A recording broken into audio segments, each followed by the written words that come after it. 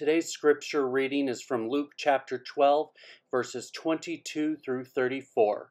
Again, that is Luke chapter 12, verses 22 through 34. Welcome to virtual service at Riverside Community Church.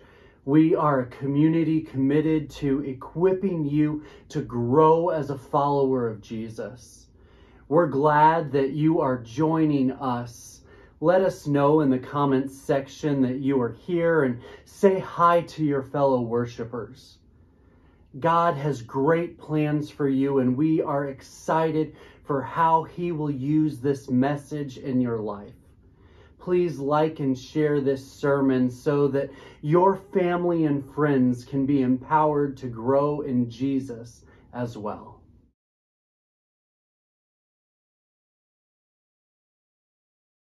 Please join me in saying the prayer that Jesus taught us, saying, Our Father, who art in heaven, hallowed be thy name. Thy kingdom come, thy will be done, on earth as it is in heaven. Give us this day our daily bread, and forgive us our debts, as we forgive our debtors. And lead us not into temptation, but deliver us from evil. For thine is the kingdom, and the power, and the glory forever. Amen.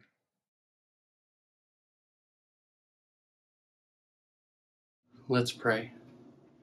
Heavenly Father, Lord, we thank you so much for the opportunity to come here and to be joined together, either in person or virtually, and we ask that you would be equipping and empowering us as we do this to interact with your scripture, to interact with your Holy Spirit, to listen to the direction that your Holy Spirit is giving us. Lord, equip us and empower us to trust you to a greater extent than we've ever trusted you before.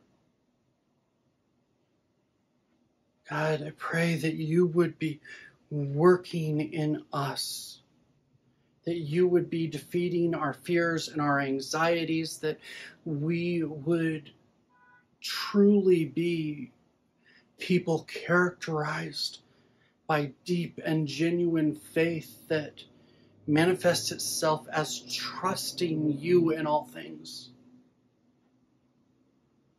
Lord, give us compassion and clarity. Give me compassion and clarity as I present this message, that you would be honored and glorified, that your people would be blessed and encouraged and built up.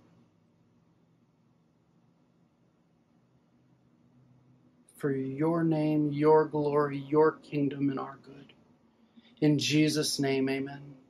I want to be careful how I address our topic for this message. It would be easy to talk in the extremes about this subject, about this topic that we're going to be wrestling with. However, my desire is to compassionately present Jesus as the primary solution to a complex predicament that many of us struggle with. That predicament that I'm mentioning is anxiety. 18.1% of adults suffer from clinical anxiety. 25.1% of children between the ages of 13 and 18 suffer from anxiety.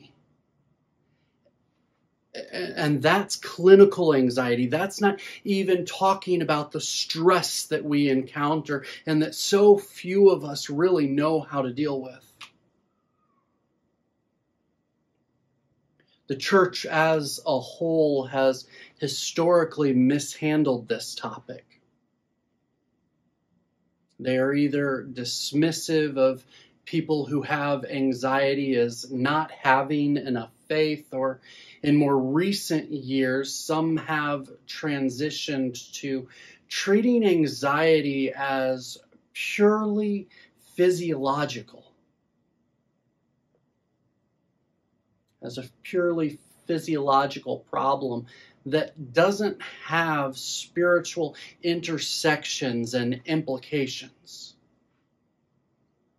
So please understand that my priorities in bringing this message is to faithfully represent Scripture, to present practical guidance, and to equip you to walk in freedom rather than guilt and shame.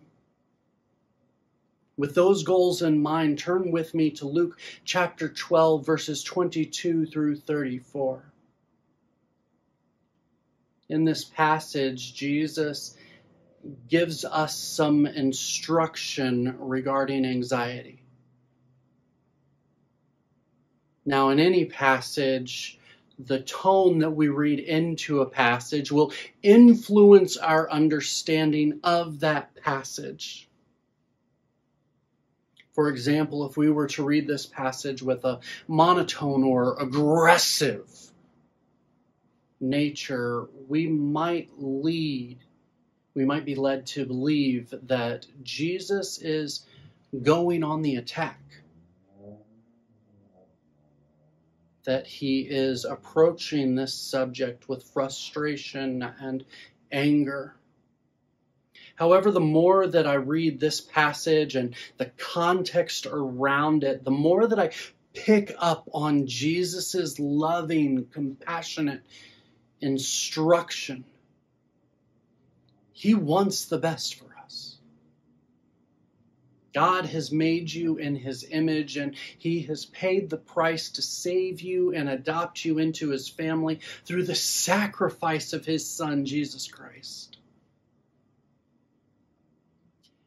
Keep that depth of love, the depth of Christ's sacrifice in your mind as we read Luke chapter 12, verses 22 through 34. And he said to his disciples, "Therefore I tell you, do not be anxious about your life, what you will eat, nor about your body, what you will put on. For life is more than food, and the body more than clothing. Consider the ravens, they neither sow nor reap, they have neither storehouse nor barn, and yet God feeds them. Of how much more value are you than the birds? And which of you, by being anxious, can add a single hour to his lifespan? If then you are not able to do as small a thing as that, why are you anxious about the rest? Consider the lilies, how they grow. They neither toil nor spin. Yet I tell you, even Solomon in all his glory was not arrayed like one of these. But if God so clothes the grass of the field, which is alive in the field today and tomorrow is thrown into the oven, how much more will he clothe you, O you of little faith? And do not seek what you are to eat and what you are to drink, nor be worried. For all the nations of the world seek after these things, and your Father knows that you need them. Instead, seek his kingdom, and these things will be added to you. Fear not, little flock, for it is your Father's good pleasure to give you the kingdom. Sell your possessions and give to the needy. Provide yourselves with money bags that do not grow old, with a treasure in the heavens that does not fail, where no thief approaches and no moth destroys. For where your treasure is, there will your heart be also.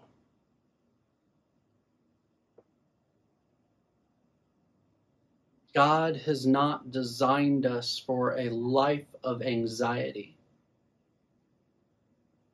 Anxiety is the result of living in a broken and sinful world.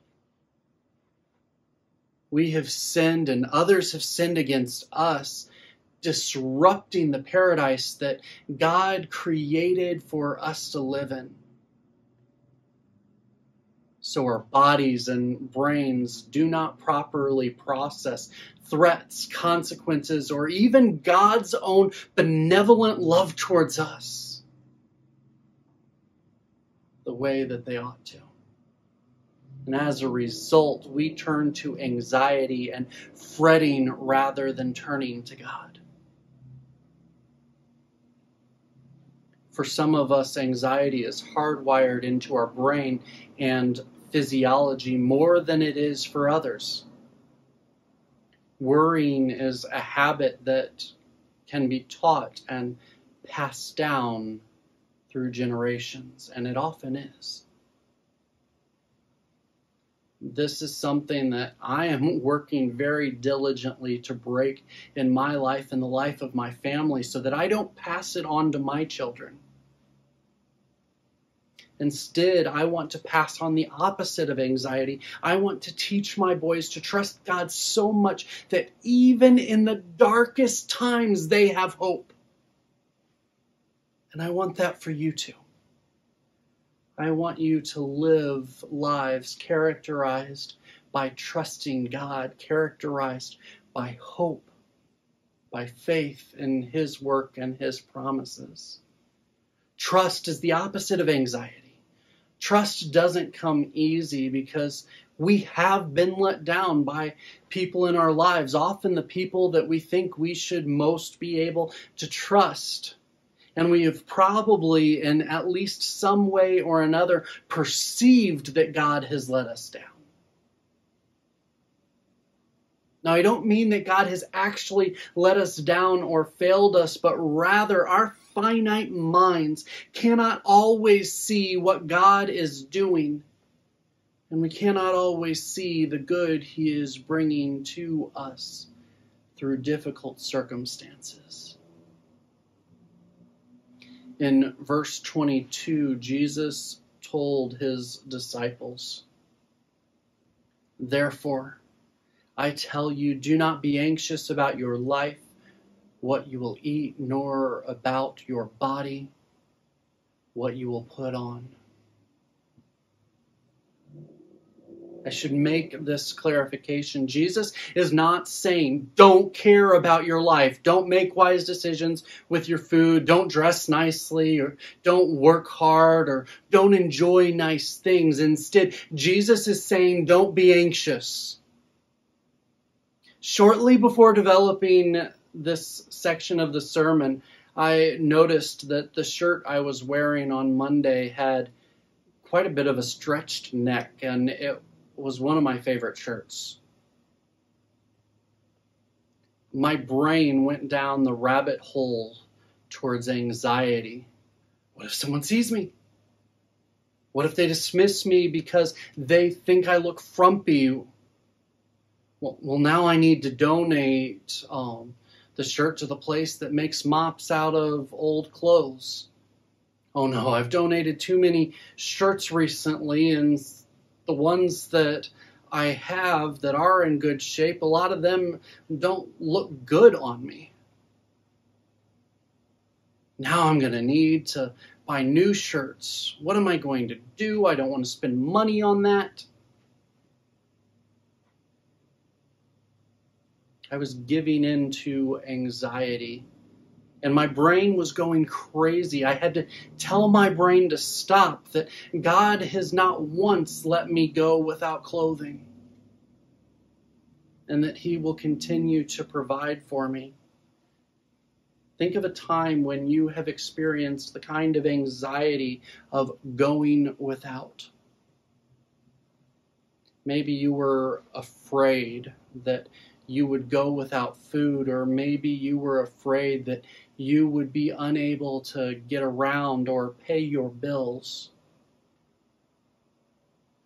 Or perhaps you went down the rabbit hole of being scared that if you created healthy boundaries for you and your family, that the consequences would be unbearable.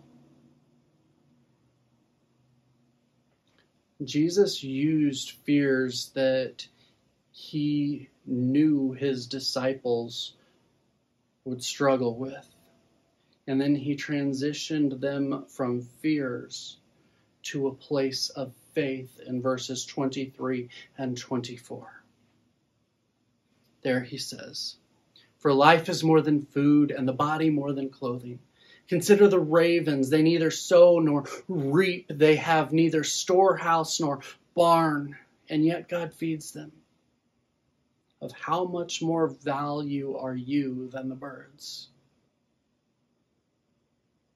You are more valuable than the birds. God has given you so much more than the birds of the air and the beasts of the field. God is the owner of all things, and he loves you. He meets our needs. God is trustworthy in this life and the next. Life may not always be sunshine and rainbows, but God is always faithful. He takes care of our needs, and he has made a way for us to live with him for eternity. If he has done that, why wouldn't he be trustworthy to take care of us in this life? God is the only one who will truly never fail us. In addition to God's faithfulness, what do we think that we will accomplish through anxiety?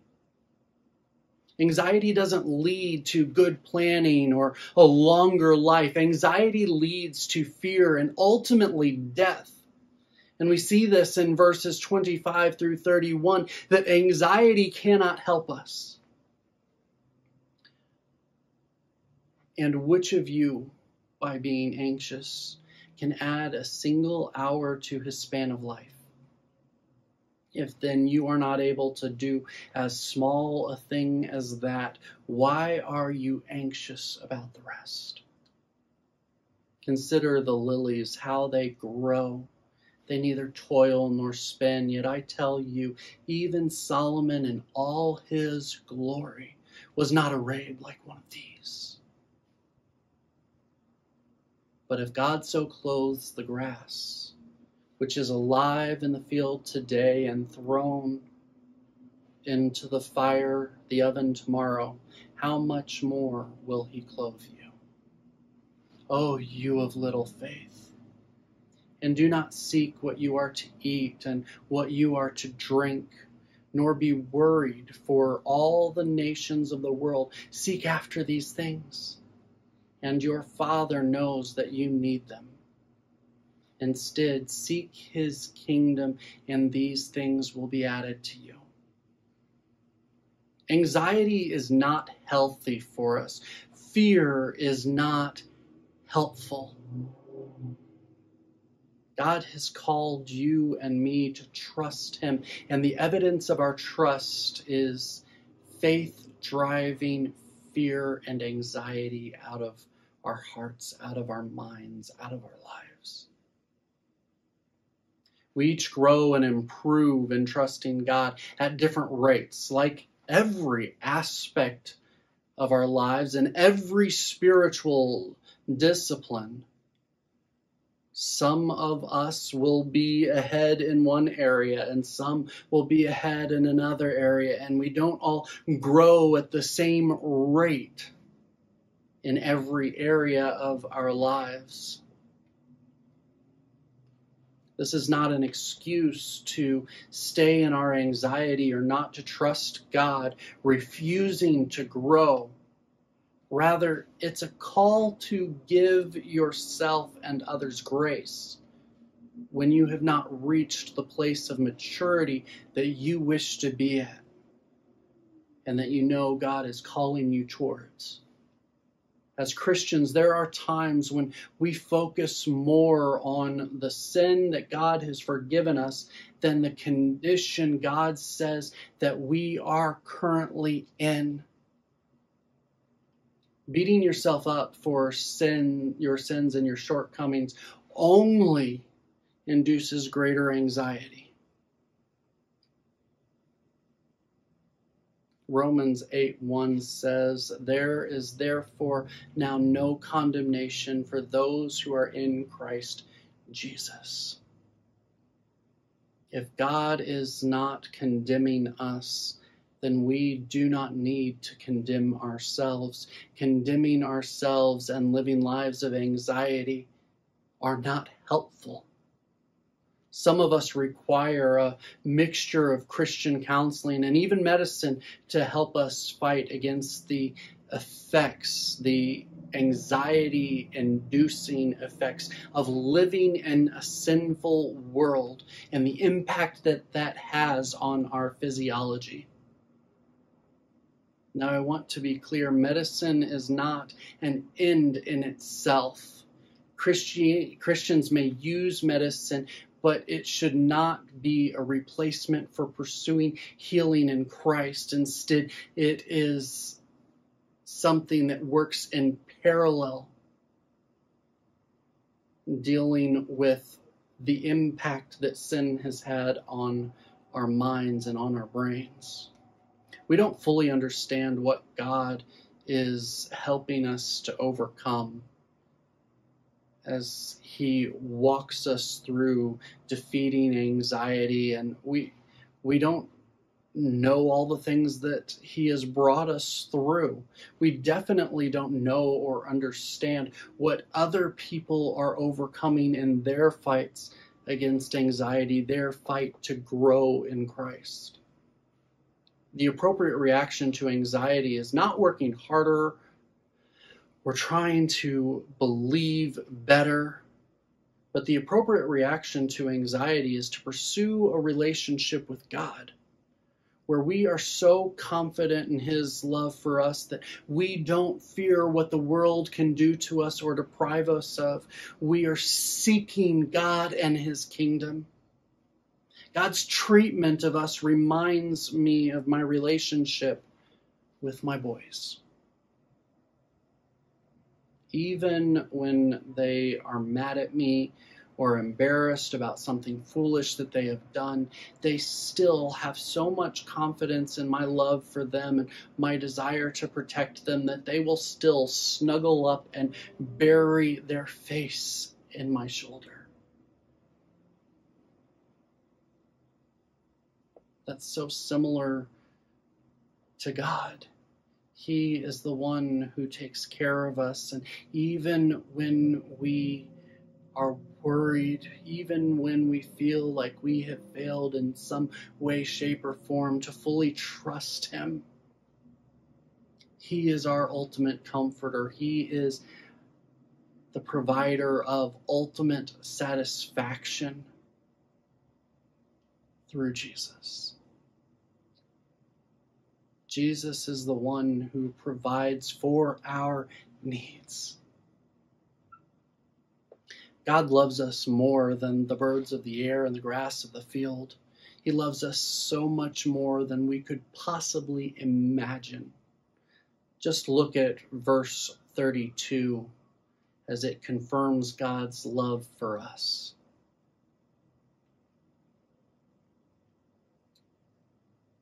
Fear not, little flock, for it is your Father's good pleasure to give you the kingdom.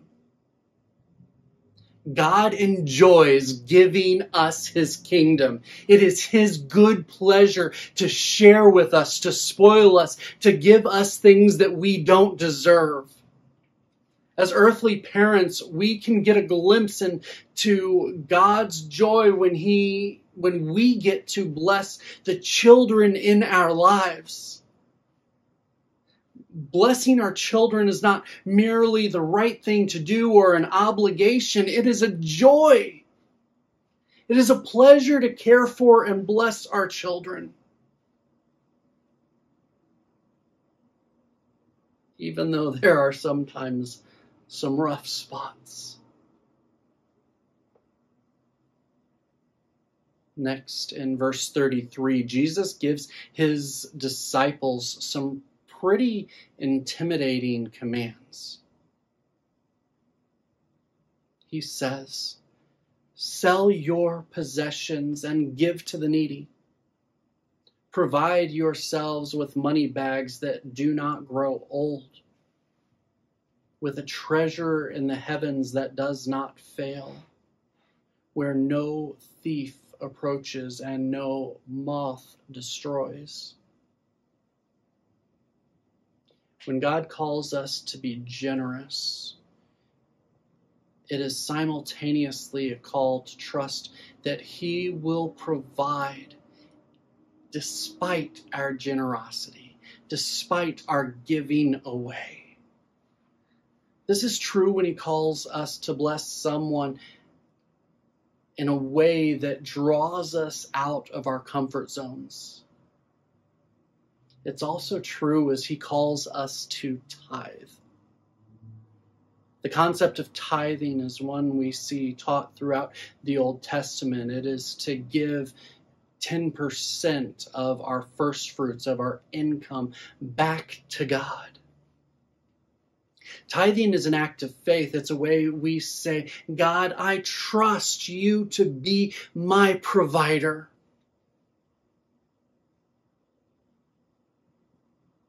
Also, in serving the church and those around us through generosity, we are working towards eternal rewards in God's kingdom that Jesus teaches us are far more valuable and will last forever.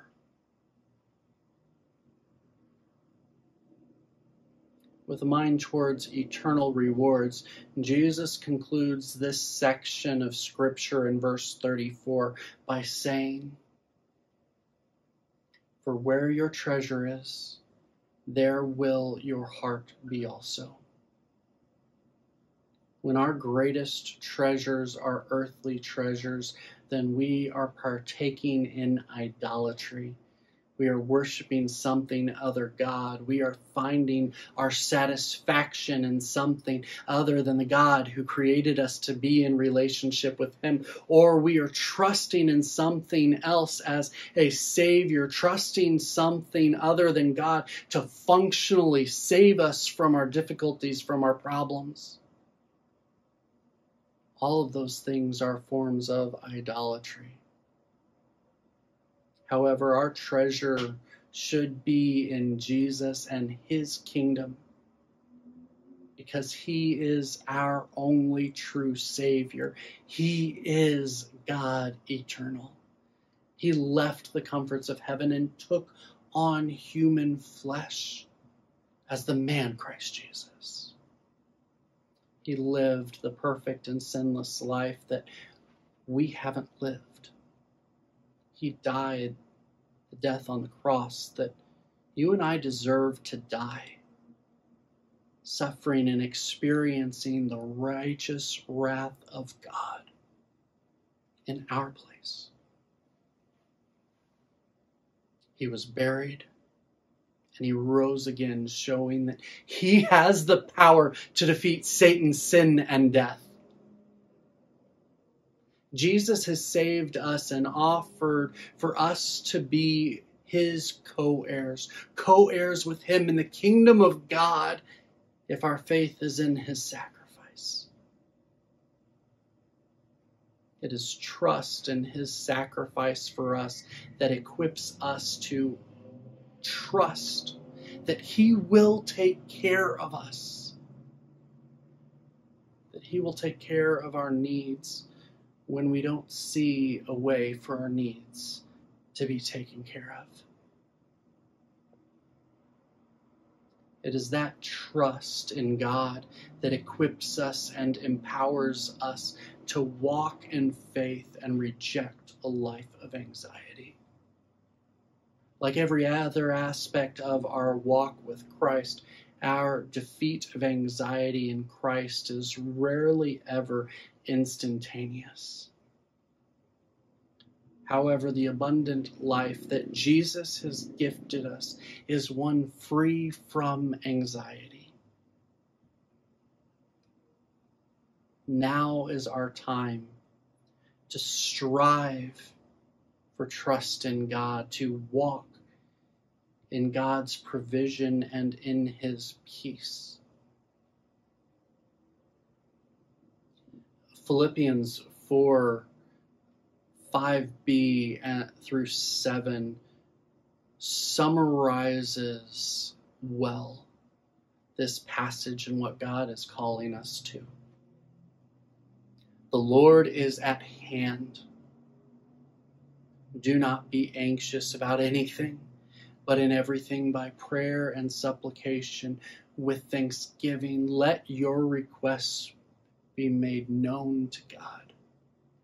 And the peace of God, which surpasses all understanding, will guard your hearts and your minds in Christ Jesus.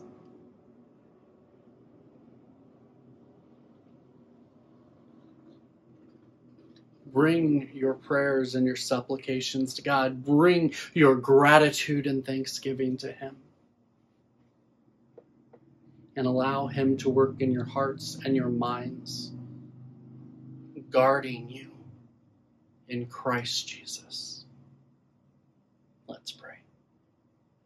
Heavenly Father, Lord, we thank you so much for loving us, for welcoming us into your kingdom as co-heirs with Christ.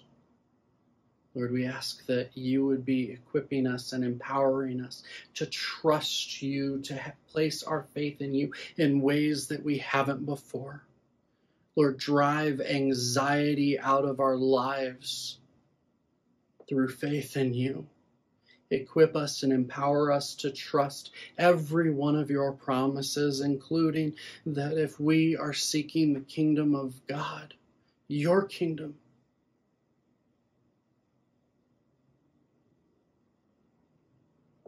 that all our needs will be met.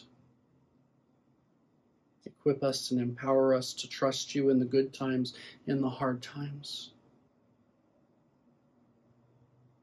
and in the times when we just don't know what to do. Because you are trustworthy and you are God and you love us and you have saved us. You are our one true Savior.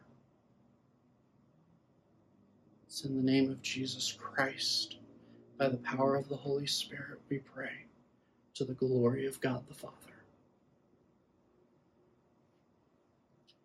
As you go about your week, choose faith and pursue trusting in God and his faithfulness towards us through Christ. Go in peace. I love prayer. It's a great way for us to connect with God and each other. So I want to invite you to Fridays at 4:30 p.m. to join us in worshiping God through prayer, joining one another.